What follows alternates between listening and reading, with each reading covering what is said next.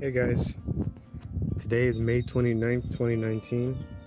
I'm just gonna start logging things I find in my backyard or in my neighborhood.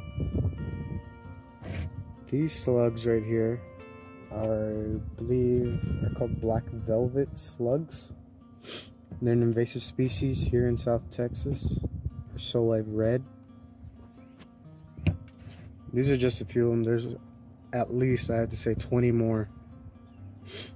Cut these guys while I was digging a hole.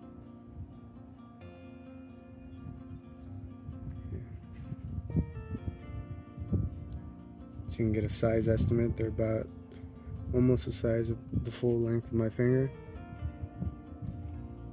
There you go. You can identify these guys by the tan stripe. I don't know if you can see it.